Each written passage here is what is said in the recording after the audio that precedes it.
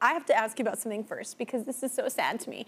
Somehow you lost all your music playlists recently, and I'd like to know how that happened so it doesn't happen to me. So it doesn't happen to you, so it doesn't happen to anyone. Yeah.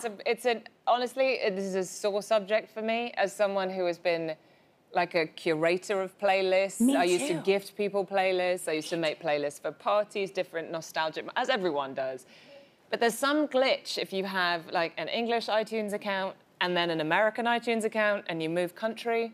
And I'm both, so I had like bank account, anyway, something went whoop, and then one day I got a notice like if, this account is no longer valid, and I went onto it and everything had gone. Thank you. Thank you. So I had something similar happen to me one time when I switched an account and I lost all my movies.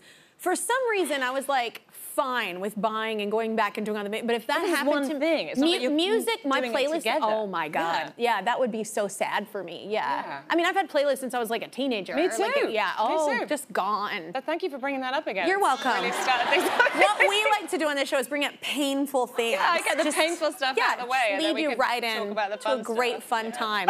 So you have a young daughter, right? I 5? do. Yeah, she's 5. She'll be 6 very soon. Yeah, is she in a fun phase right now?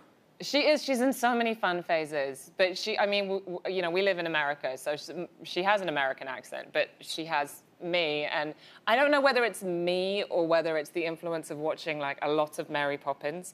Yeah. But or whether she's just mimicking or mocking me. I can't even tell. But she started doing this like extremely posh English accent that she does sort of like down her nose. It's all very, oh, really?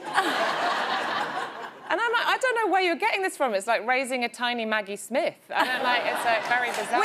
That's not too shabby. That's amazing. No, but it's a little frightening, honestly. Yeah, it's like, and you can't intimidating. decipher if you're being made fun of or not. That's amazing.